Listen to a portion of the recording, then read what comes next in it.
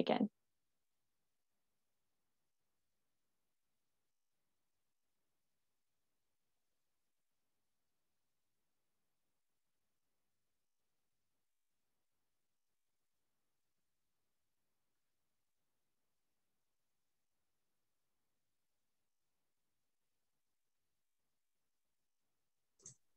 Sorry about that. Hi, everyone. Just 1 second. Hi, let me start over.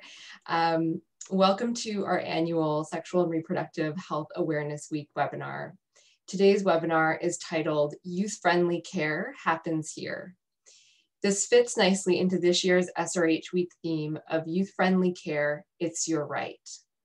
We're very excited to dive into what youth-friendly care looks like in practice, as well as human rights related to sexual and reproductive health care, and the importance of upholding young people's rights in healthcare settings.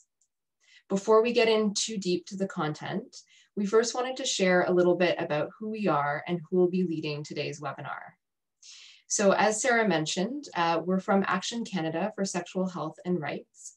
And our organization came to be after the 2014 amalgamation of 3 organizations with over 50 years of history in the field of sexual health and rights. These organizations were the Canadian Federation for Sexual Health, or formerly Planned Parenthood Federation of Canada, Action Canada for Population and Development, and Canadians for Choice.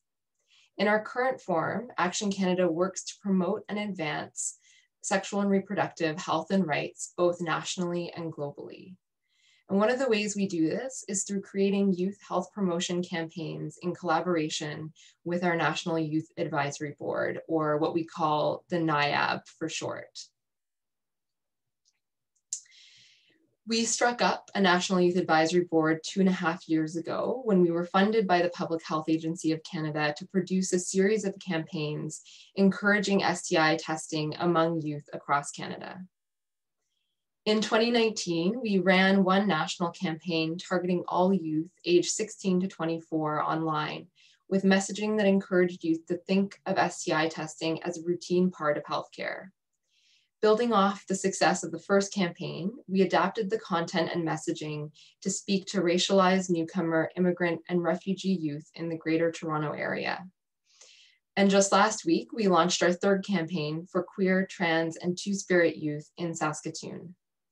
This campaign is also an adaptation of the national one, with more specific messaging about STI testing not being a one-size-fits-all thing. And we encourage you to learn more about this campaign at testforyou.ca. Each campaign aims to destigmatize STI testing and demystify the process of going to a clinic, all within the frame of testing being a routine way we can take care of our sexual health. Our final campaign will launch in early 2022 in Calgary to encourage STI testing among young queer men. Action Canada is not a youth-led organization, and so we wanted to ensure that we were applying the principle of nothing for us without us. Basically, if we were speaking about youth in our health promotion campaigns, we wanted to ensure that the campaign direction and content was being informed by youth from the regions and identities who we wanted to reach. Nothing for us without us is a cornerstone of youth engagement. At Action Canada, we strive to ensure that collaboration with young people happen in meaningful, reciprocal, and integrative ways. Youth engagement is guided by the assumption that youth are the experts of their own lives and experiences. So for projects that directly affect the lives of young people, meaningful youth engagement is key to ensuring that youth are valued, that they have an investment in the outcomes, and that the project remains relevant to the people it is meant to serve. It's for these reasons that Action Canada staff are joined in this year's webinar creation and facilitation by 3 out of 14 members of our National Youth Advisory Board. I'll pass it over to them to introduce themselves, and then Action Canada staff will provide a short intro. So I'll pass it on to Jessiny now. Hi everyone, I am Jessiny. My pronouns are she, they. I'm participating from Toronto, the traditional territory of many nations, including the Mississaugas of the Credit, the Anishinaabe, the Chippewa, the Haudenosaunee, and the Wendat peoples. Hi everyone, my name is Topazi Yu and my pronouns are she, her, or them, they. I'm currently in Saskatoon, Saskatchewan, which is the Treaty 6 territory and the homeland of the Métis. Hi, my name is Miranda Pring and my pronouns are she, her. I currently reside in Toronto, Ontario, which is the traditional territory of many nations, including the Mississaugas of the Credit, the Anishinaabe, the Chippewa, the Haudenosaunee, and the Wendat peoples, and is now home to many diverse First Nations, Inuit, and Métis people. Hi again, I'm Makeda Zook. My pronouns are she and her, and I'm the Health Promotion and Education Officer at Action Canada. I work with our National Youth Advisory Board, some of whom you just met, to develop campaign content relevant to youth. I'm joining you all from the West Coast on the unceded land of the Lekwungen-speaking peoples, where the Esquimalt, Songhees, and Wasanic nations have and continue to live today. And I'm Brittany Ron, and I use they, them pronouns. I'm the Health Promotion Officer at Action Canada for Sexual Health and Rights.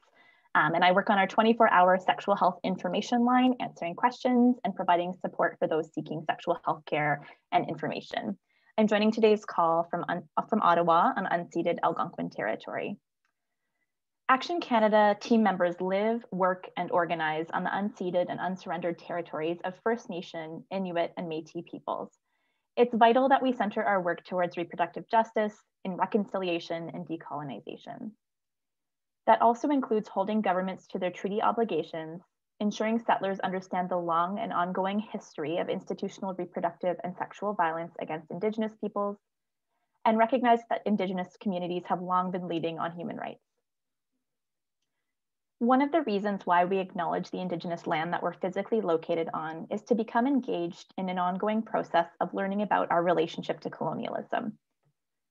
Learning about the diversity of Indigenous nations and territories that have existed since time immemorial and continue to exist on what we now call Canada is a first step in situating ourselves within the social, economic, and political histories that continue to impact our experiences and access to potentially life-saving interventions like access to youth-friendly sexual and reproductive health care. We encourage you all to visit nativeland.ca to learn more about which Indigenous territories you live in, the Indigenous names of these lands, and the people and nations within them. If this is the first time that you're hearing about this website, or if you were never taught the names of these Indigenous nations and territories before, we encourage you to continue your learning journey and investigate why this may be the case. So as we mentioned, part of Action Canada's work is to raise awareness around sexual health and wellness through campaigns and content that promotes accurate, comprehensive sexual health information. Sexual and Reproductive Health Awareness Week is one of these campaigns that is at the center of our health promotion work. The yearly campaign allows us to build and offer resources for diverse audiences on different topics related to sexual health, because evidence-based, non-judgmental, and reputable sexual health information can often be very difficult to come by. We also have some really exciting news to share with you. Over the last year, we've been working on updating content from previous SRH weeks and moving it all into one website, offering a one-stop shop of comprehensive sexual health information. So we call this the Sexual Health Hub, and on the hub, you'll find information about contraception, STIs, STI testing, HPV vaccines, pregnancy options, healthy relationships, sexual violence, safer sex tips, the impacts of social determinants on sexual health, and a whole lot more. We also have sections for healthcare providers on how to offer sex-positive healthcare and on the links between mental health and sexual health. Each month, we're launching a new section of content, and this month we have launched a section geared specifically towards and developed in collaboration with youth, written alongside our National Youth Advisory Board. We encourage you all to check out sections of our Sexual Health Hub at the links that are on the slide. So for a bit of history about SRH Week. SRH Week has been going on for over 16 years. In 2003, SRH Week, which was then just SRH Day, was created in partnership between the Public Health Agency of Canada and the Canadian Federation for Sexual Health, which is now Action Canada. as a toolkit for service providers to promote sexual and reproductive health to their community, and especially to young people. The campaign continued with new themes emerging every year. And this year, we're excited that we've gone back to the roots of SRH Week by producing content that centers youth. As Makeda mentioned at the beginning, the theme for this year's campaign is youth-friendly care, it's your right. Throughout the week of February 8th to 14th, we'll be promoting the work of our partners, engaging on social media, and centering youth perspectives on what youth-friendly care means to them. SRH Week is a yearly opportunity for all of us to speak about the many ways in which sexual health is a key part of our overall health, about the root causes of public health challenges, to connect across our different sectors, locations, and identities, and to foster a social environment that supports real change. Together, we can deepen our analysis and the work we're already doing on what youth-friendly care means and how we can positively impact the health of all youth. So, what can you expect during the campaign? Every year we run an entirely virtual campaign, and this year is no different. But with most aspects of our lives transitioning online, we hope that this will open up space for even more individuals and organizations to participate in Sexual Health Awareness Week. Many organizations have been hosting events across the week and the month in order to bring folks together virtually to celebrate the week. Please feel free to share links to your different events or work in the chat. Every year, we also offer a poster that you can hang up in your waiting room, office, clinic, hospital hallway, or community center to highlight Sexual Health Awareness Week. This year, the poster was designed by youth artist Meech Boki. If you want to order one poster or a stack of them, please visit our website. Other content that we've been thrilled to launch this week includes a very large Youth Bill of Rights poster conceptualized and created by Action Canada's National Youth Advisory Board. And there'll be more on this coming up. This poster was also designed by Meech Boki and can be ordered on our website. Each year, we also like to offer a podcast episode, as many of us might prefer that format to reading dozens of pages of materials. This year, our podcast is a conversation between youth leaders at two incredible youth-led sexual health organizations. Native Youth Sexual Health Network, or NISHN, and Nuance are organizations created by and for youth to address gaps that they identified in their communities. The podcast is hosted by Scott and I at Talking Radical Radio and can be found on our website with all of our SRH Week content. Last but not least, we'll be on Facebook, Instagram, and Twitter all week long. We'll be hosting an Instagram Live with our National Youth Advisory Board members on Wednesday, February 10th at 7 p.m. EST. So that's this Wednesday at 7 p.m. EST, and sharing content across all of our channels. You can find us at Action Canada, SHR, or download our social media toolkit at actioncanadashr.org/SRHweek for some different visuals and messaging you can share to spread the word about youth-friendly sexual health.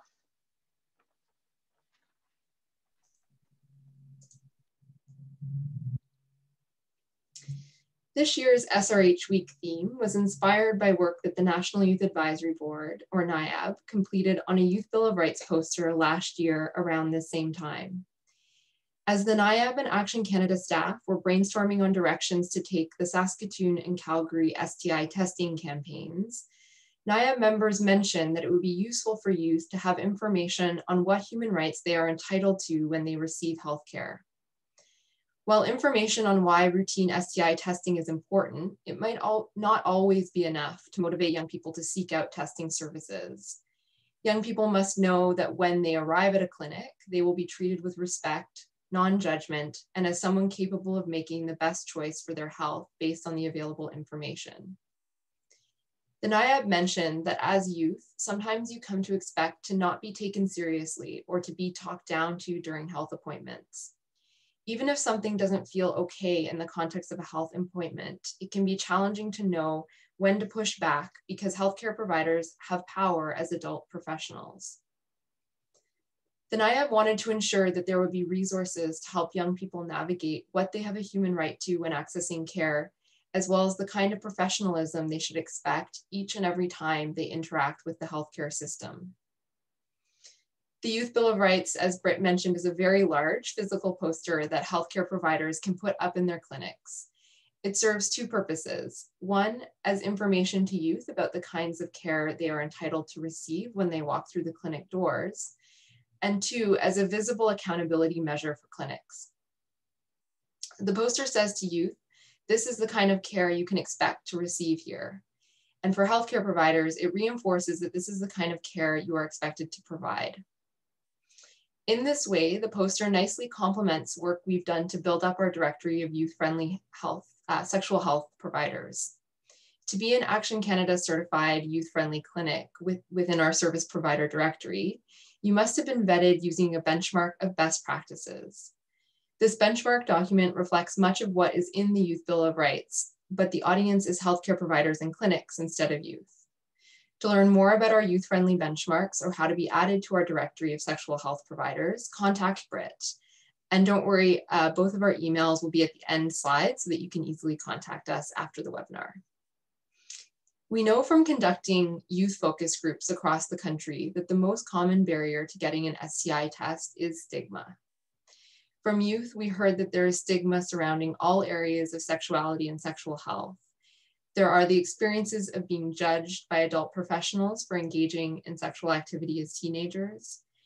There is also the fear of having to disclose being queer and/or trans to health providers. There is also a fear of being judged by peers if youth received a positive STI test result. As much as there are major barriers to youth accessing youth-friendly sexual and reproductive health care, we also know that there are major barriers for health professionals in providing the kinds of care that youth have a right to. These barriers include a lack of funding and staffing resources at clinics that specialize in sexual health care, a lack of curriculum on sexual and reproductive health care within medical school, and a lack of ongoing professional development for clinicians who have been in the field for a long while. There are also barriers we're seeing growing bigger in the context of the COVID-19 pandemic. These include a healthcare system, financial resources, and workers who are stretched beyond measure. It also includes the ways that the embedded racism and colonialism within all systems and institutions, including healthcare, has been laid bare throughout the COVID-19 pandemic. The perceived and actual stigma youth experience when it comes to accessing sexual health care, combined with previous negative experiences of not being treated with respect or dignity because of age, identities, and social locations, leads young people to fear accessing healthcare of all kinds. The Youth Bill of Rights poster that the NIAB created translates human rights enshrined at the UN to what these rights look like in practice within healthcare settings. Knowing what we have the right to and what to look for when accessing healthcare is crucial in empowering people at any age to take care of all aspects of our health and well-being. Our goal with this year's SRH Week theme is to share information and resources that are relevant to youth who are seeking sexual health information. So this includes information about what youth have a right to when it comes to accessing sexual health care. This year's theme also has a secondary goal of engaging healthcare providers on how to best ensure that the care they provide is truly youth-friendly. So what exactly do we mean when we say youth-friendly care? We mean care that centers the needs and experiences of youth. We mean care that believes youth and takes their health concerns seriously. We mean care that critically examines how the intersections of systemic oppressions like racism, colonialism, ableism, trans and queer phobia impact young people's access to sexual and reproductive health care differentially. Youth-friendly care is non-judgmental and stigma-free. This means actively challenging stereotypes about youth. Stereotypes about youth show up everywhere, and nowhere is this more pronounced than sex and sexuality. Often youth are assumed to be engaging in risky sexual activities and are assumed to be in need of protective interventions. Or, on the flip side, they're viewed as innocent, passive individuals who are in need of adult protection. So either way you flip it, this is a paternalistic or top-down approach to addressing the sexual and reproductive health care needs of young people. Youth-friendly sexual and reproductive health care challenges this top-down approach and instead sees youth as experts of their bodies, lives, and sexualities. Healthcare providers play an important role in providing their clients with up-to-date scientific knowledge, including medical diagnoses or treatment options. During this exchange, deeply listening to your youth clients can provide crucial information to help determine together what kinds of prevention or treatment they can access. Youth-friendly care also means being mindful of the power dynamics inherent to a visit between a young person and their healthcare provider. Healthcare providers hold significant institutional power, while youth are often not taken seriously or have their needs denied. So for healthcare to be impactful and to work, there needs to be an exchange of information and knowledge, an awareness of power dynamics and some efforts to mitigate them, and perhaps most importantly, a letting go of assumptions about what the young person in front of you is experiencing. For example, we saw this play out over and over again in building our youth STI testing campaigns.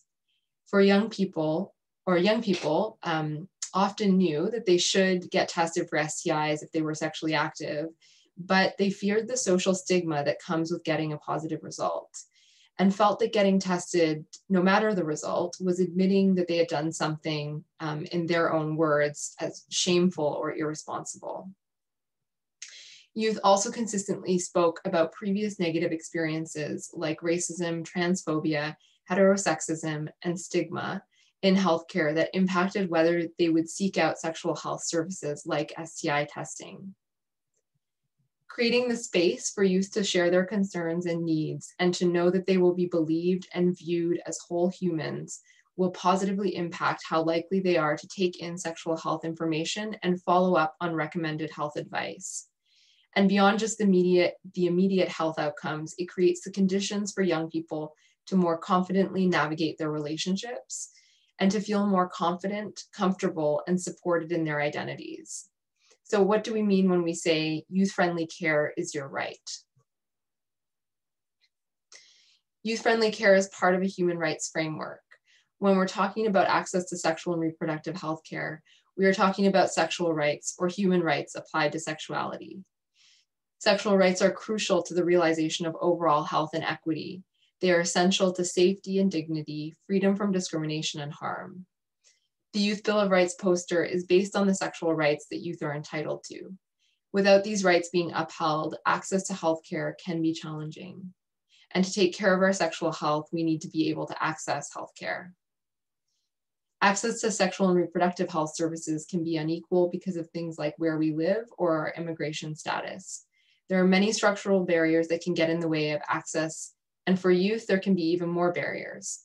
For instance, parents or guardians might hold on to a young person's health card, or if a teen lives in a smaller town or a close-knit community, the doctor could be a family friend and they might be unsure or nervous about privacy and confidentiality. Young people have the right to go to the doctor and get care without parental consent or permission from an adult. Young people also have a right to privacy. But enough for me. Sorry about that. Enough for me. Jessany, Miranda, and Topaza will spend the next section of the webinar going over in detail what young people have the right to, what this looks like in the context of clinical and public health settings, how healthcare providers can support in realizing these rights, and the impact on youth of not receiving access to youth-friendly sexual health services.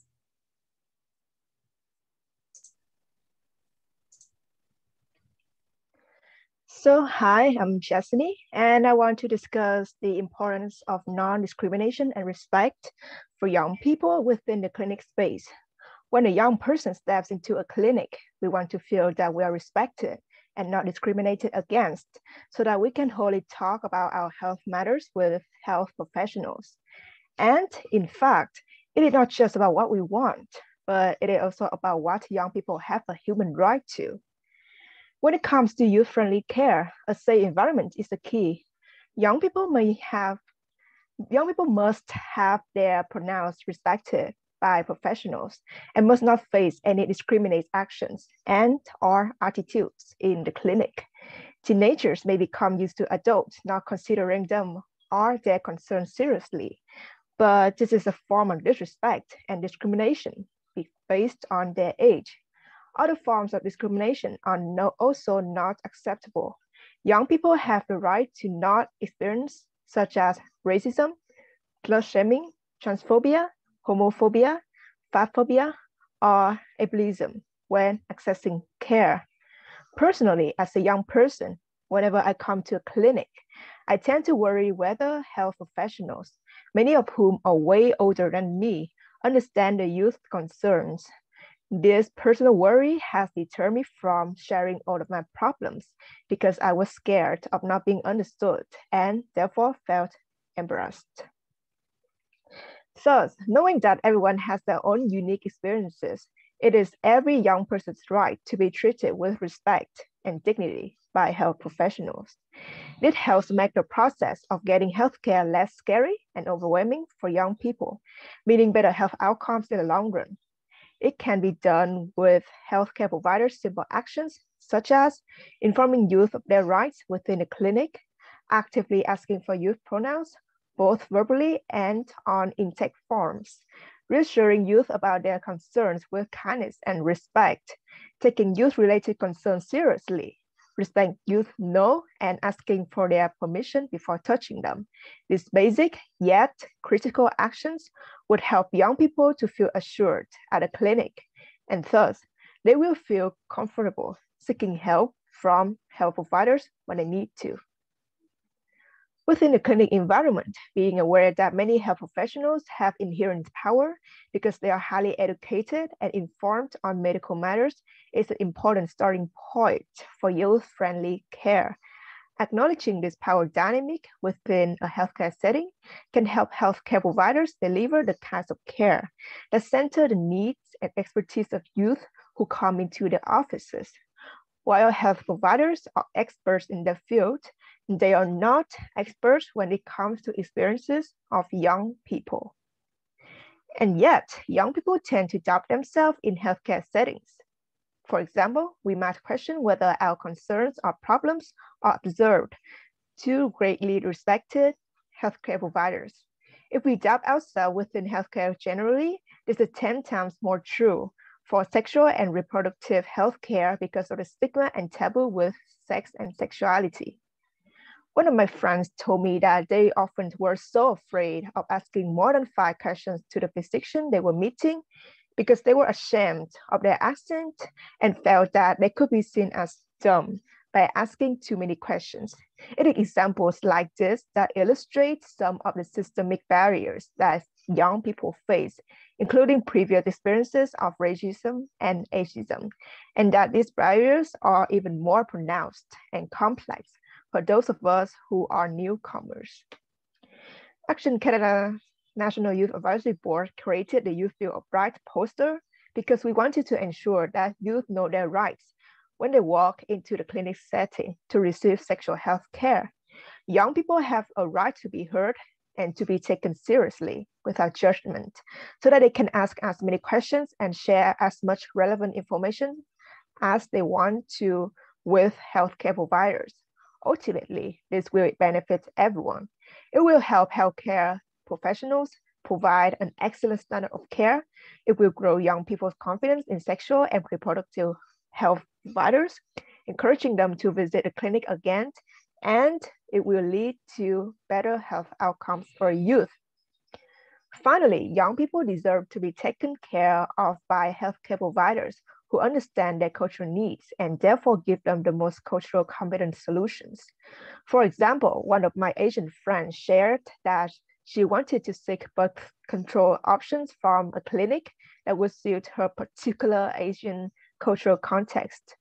For her, what this meant was helping her find birth control without letting her parents know. She comes from a conservative family, so she was quite scared of them knowing that she was on birth control. She told me that she finally was given this option that suited her the most, but before that, she was shamed for this concern and told by her healthcare provider that society these days was much more open. So her worry about people knowing that she was taking birth control was invalid and generally not a concern. In this example, before my friend received the culturally competent care she was looking for, my friend was not listened to. Her cultural context was disrespected and her concerns around confidentiality and privacy dismissed. Even though she finally got what she wanted, this bad experience made a long-lasting impression on her, which has deterred her from visiting other sexual health clinics since. Canada is known for its rich variety of cultures, and because of this, healthcare professionals must be aware of and understand the cultural differences that can pose unique difficulties and needs to young patients' healthcare and give culturally suitable options for all patients, including youth. This will result in more positive experiences in the healthcare system, healthier people and communities. I'll pass it to Miranda. Thanks, Jessany. This next section is closely intertwined with Jessany's section on respect. I'll be discussing confidentiality and information in healthcare settings. Youth, like anyone else, value our privacy. We want to trust that what we tell doctors and other healthcare professionals remains confidential. Our privacy should be respected just as much as any other patient. And should there be any limits to confidentiality, then we should know that they exist before we begin disclosing information. You would think that confidentiality and privacy of the information we share with healthcare professionals would be a no-brainer, that of course, every doctor would respect this basic right. However, you'll find many anecdotes of youth whose parents or relatives will obtain this information, either by a seemingly harmless slip of the tongue by the doctor, such as, I just saw your child here the other day, or by an intentional invasion of privacy, such as, tell me if so-and-so has been here recently, what did they want? It is important that physicians remember to respect this basic right to privacy and confidentiality when it comes to their youth patients. As patients, we have the right to know what is going on. We deserve to know what is happening and who is treating us. We deserve to know what is happening during an appointment and why it is happening.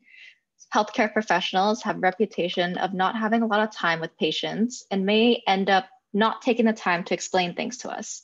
This tendency seems to be worse with youth, like we don't need to know what's going on since the doctor is the expert, and because of this, it's seen as not worth explaining.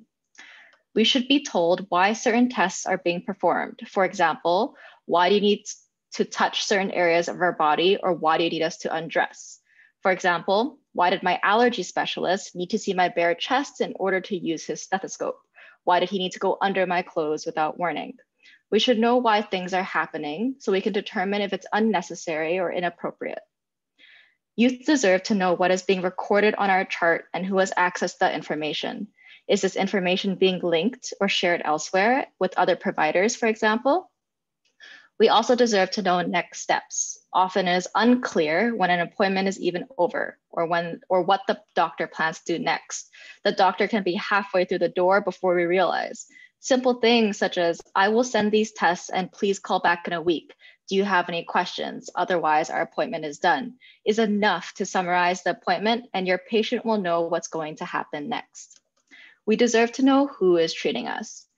You'd think that if we have an appointment with a doctor, that we know who the doctor is. Unfortunately, that isn't always the case. For example, in a walk-in clinic with multiple doctors, a doctor may stroll in, mumble their name, and just as quickly as they came in, they leave. This proves even more difficult at a hospital where any number of doctors could be working there. Sometimes a patient will see multiple people in the clinic, from the front desk to nurses to lab technicians to volunteers.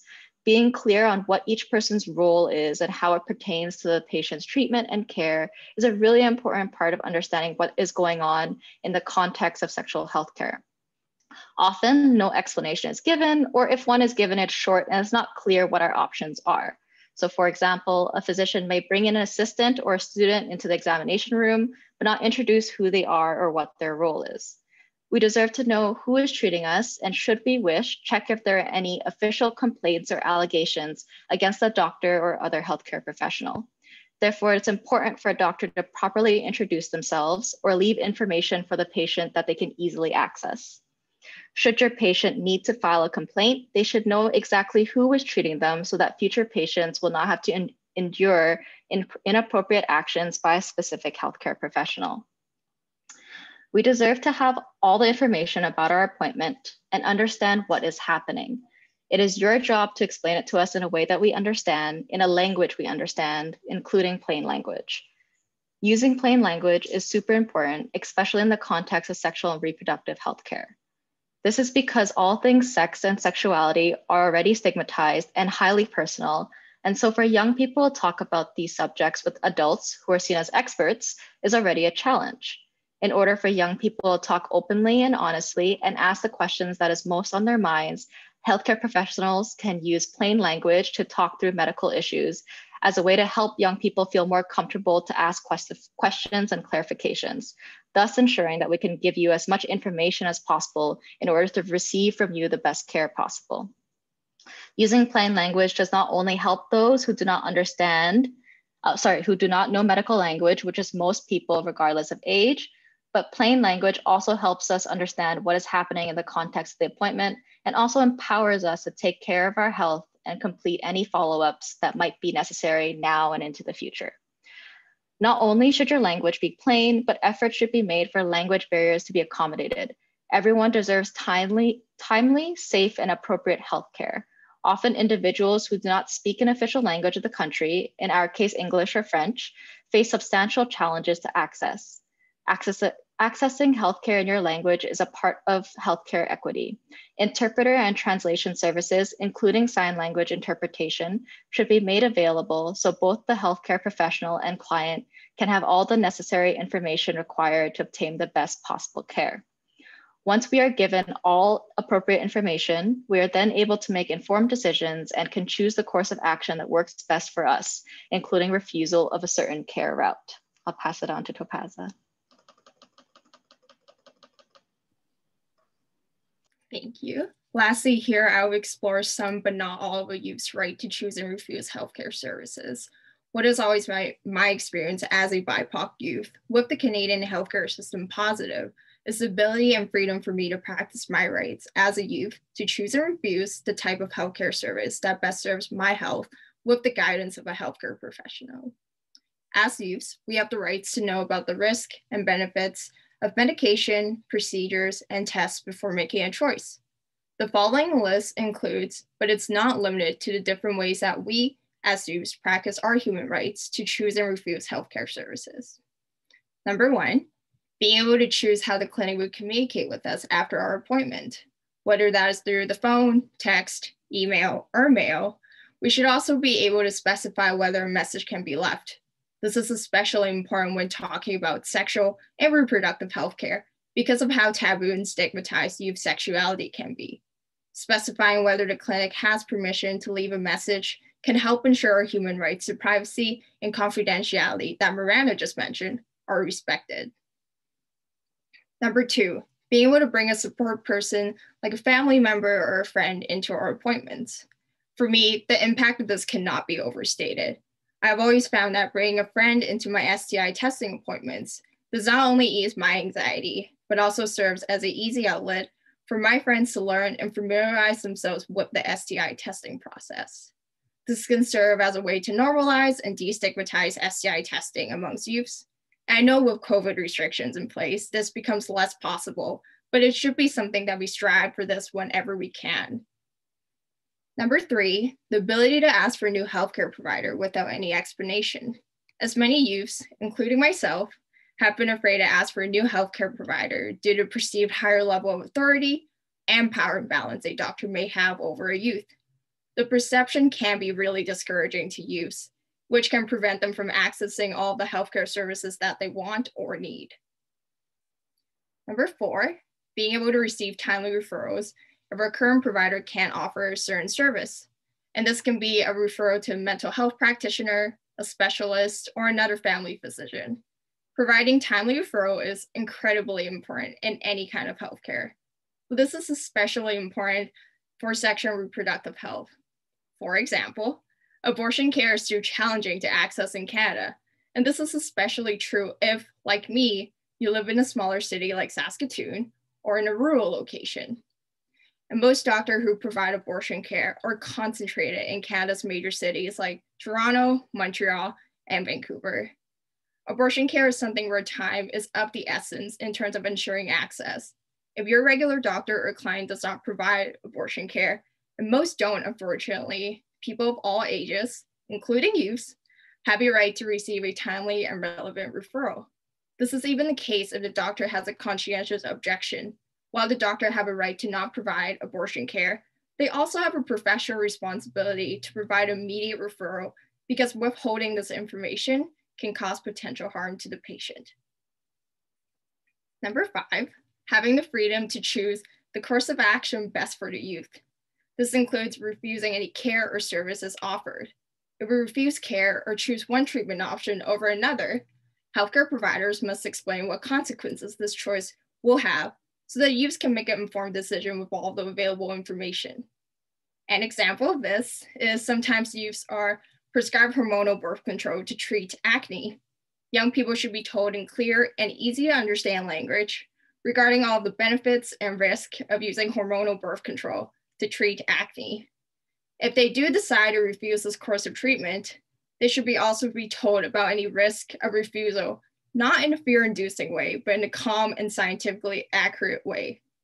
Also keeping in mind, there are a few exceptions to this where in Quebec, the age of consent to choose or to refuse medical care is 14 years old, and in New Brunswick is 16 years old. And number 6, being able to share as much or as little information as we feel comfortable and are wished to. It is important to respect the amount and level of information that we, as the youth, provide you.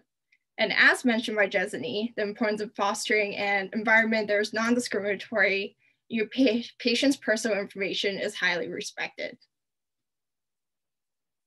Last, but definitely not least, being able to refuse to have a student or observer present. Youths, including myself, have been and can be afraid of saying no in the context of an appointment because we want to ensure that we are receiving the best care. And it can be very intimidating to tell a doctor, someone who's seen as an expert, who has access to more power than us, no, because we don't want to upset them in any way. In sexual and reproductive healthcare especially, it can be extremely vulnerable to have a student or observer present, especially if we've never met them before or know anything about them. This is because sexual health is already a sensitive and stigmatized subject. And for many young people who are navigating this challenging social, emotional, and physical terrain of learning about their bodies, health, and sexuality, it can act as one more barrier to us being able to ask questions from the doctor, and therefore as a barrier to receiving the best possible care. So it is very vital for healthcare professionals to uphold these guidelines and respect our choices, as this can further foster and cultivate a positive and safe space for us to access inclusive healthcare. Freedom for us to practice our rights to choose and refuse can also equip us with a sense of confidence over our own healthcare and a sense of autonomy that we have control of deciding the type of healthcare services that best meets our own unique needs.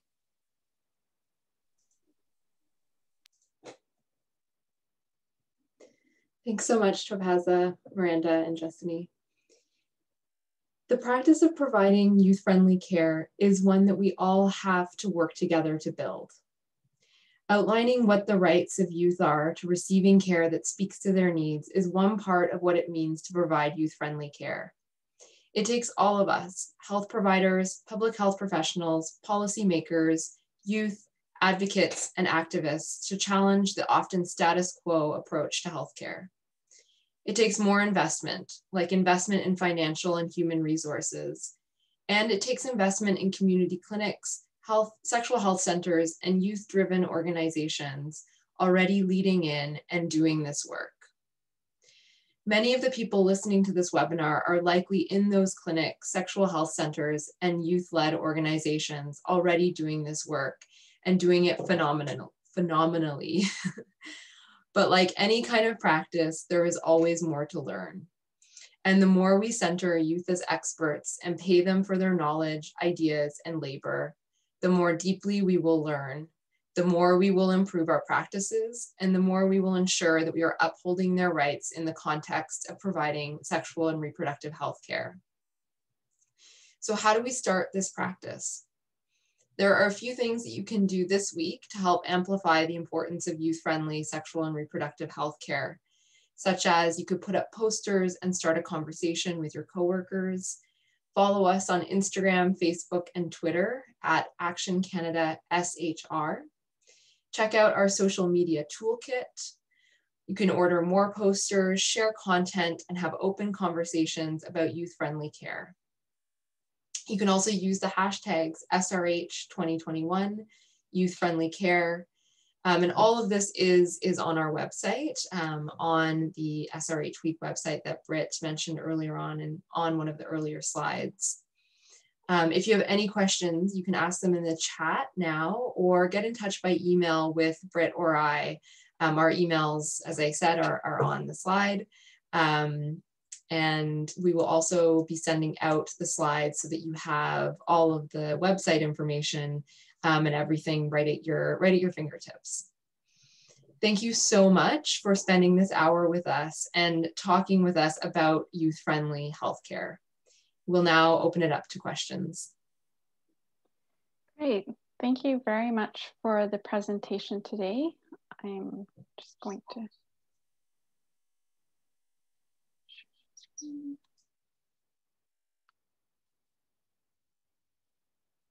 Okay. So I would like to open it up for any questions that you may have for the presenters. Using the Q&A function on the bottom of your toolbar, please send your questions in when you are ready. As mentioned, please feel free to ask your question in English or French. I will read the question out loud before the presenters provide a response. While we're waiting for any questions to come in, I would just like to remind you that we will be sending a copy of today's presentation to you by email, as well as a feedback form on today's webinar.